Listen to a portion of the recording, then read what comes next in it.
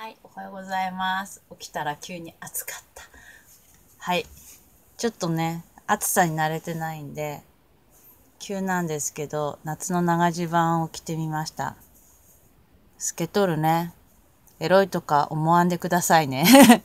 見せんとわからんと思うんで。これタンクトップ、いつものブラトップのやつが透けてる状態なんですけど、その上に直接、トスコアさんの長襦袢を着ています。そして、半襟は、ハンモンヨウさんの手ぬぐいです。そして、はい、これは私がね、昔、着物オフというリサイクル着物屋さんで見つけた、ほら、レースだよ。可愛くないですか？ケミカルレースなんですよ。これぐらい細かい柄のレースだと、遠くからだとね、なんか、レース着て可愛いねみたいな感じじゃなくて、無地に見えてね、扱いやすいんです。生活してる時に着ててもそんなに目立たずに、なんだろうね、あらっていう感じまで言われないというね、いい位置づけのレースですね。本当はね、これね、真っ黒だったので、洗っとったらちょっとずつ灰色になってきてるんだけど、まあ生地がねちょっとずつ色が落ちていっても、やっぱり刺繍の糸の部分はなかなか落ちないんで、濃淡ができて、ただの真っ黒だったのがちょっと色合いが変わってきて、ユーズド感が出てきて、それはそれで味になってかっこいいかなみたいなふうに思ってます。これもね、紺色が欲しい。売ってないね。綺麗な今時の流行りのレースのやつは売ってるんですけど、ちょっと大きすぎてね、レースの花がね、じゃあちょっと違うかなっていう感じですね。モダンやねみたいな。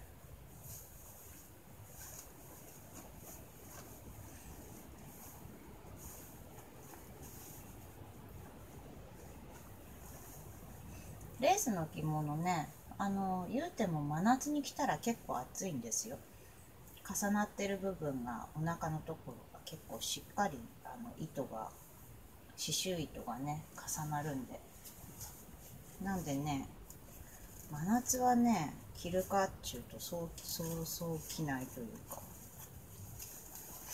涼しい時なら着るけどねみたいな感じですね。本当の暑い時ね、30度超えるような時の話ね。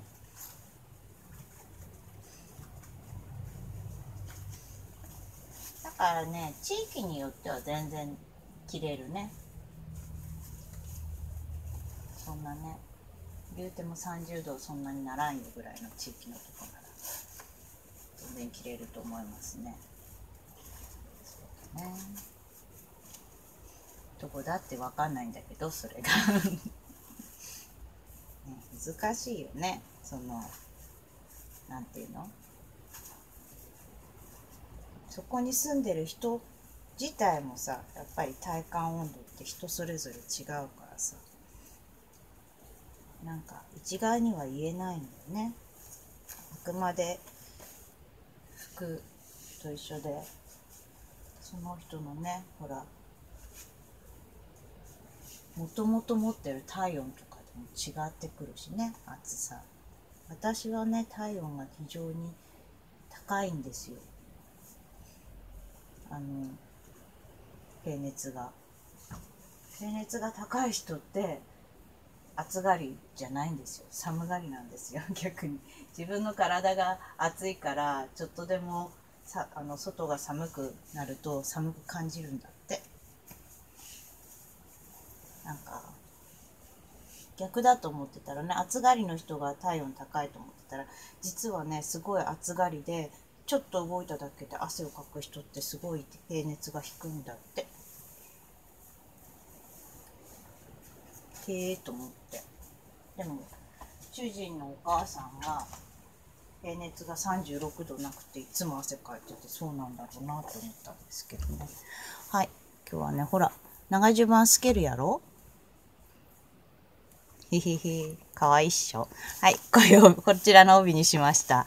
はい、緑色とちょっと青緑のね、爽やかな襟元にこちらの黄色の帯を持ってきました。水色が入ってるのと黒に黄色はね、すごく相性がいいし、ちょっとあったかく見せた方が、まだ今寒い、今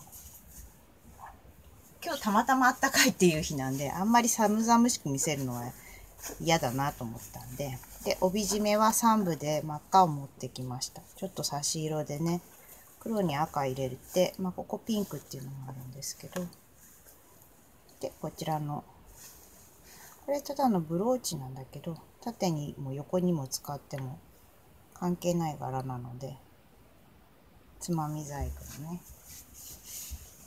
こちらを使わせていただきます。あれです。夏のね、初めの、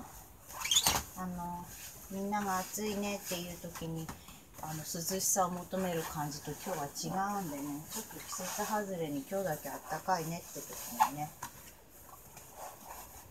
ちょっと涼しい格好してるけど、でも寒々しい格好じゃないねみたいなのを目指したいかなと。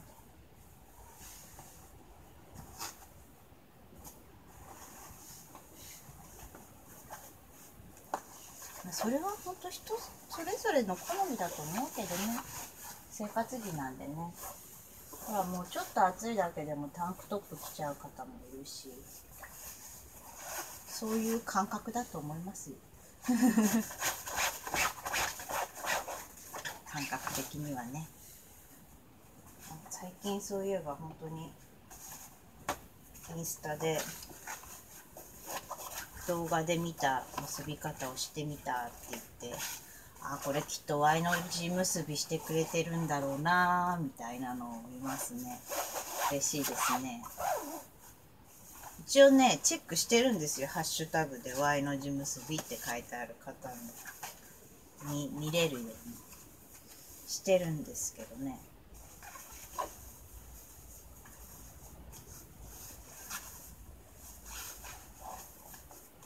でね、やっぱ動く世代、お母さん、ちっちゃいお子さんいる子育てママさんで、私服を、生活着を洋服から着物にシフトしてる方とかで、やっぱり動くんで、お子さん走り回るしね。たらY の字結び全然動きを邪魔しなくてよかったとかって書いてくれてるの見て嬉しいなって思うんですよね。そうそう。こうやってね、帯締めで締めてしまうと、替えの口もそうやってやると全然動かないんですけどね。で、締めてしまうと本当に車の運転だったりも帯がずれてくるっていう心配ないですしね。帯がね、途中ではたけたりっていうのが一番面倒なんでね。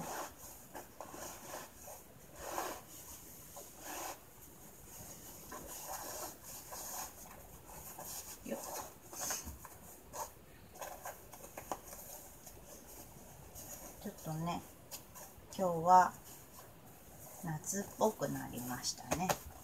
初夏というか。でもほら、遠くだとさ、ただの黒い着物でしょ。でもほら、胸のとこちょっと透けてるのね。かわいいね。これ菊池今さんが透けたのを自分見せたらかわいいよっていうの見て買ったんだけどね。はい、こんな感じです。ちょっと青緑で黄色を入れて、そんなに寒々しくしなくしたコーディネートです。スースーするね。ちょうどいいね。もわっとしとるので。それでは今日はYの字結びこんな感じで過ごしたいと思います。皆様良い一日を。もう柄旅だよ。いろんな柄旅は持ってるぜ。捨ててこみえちゃった。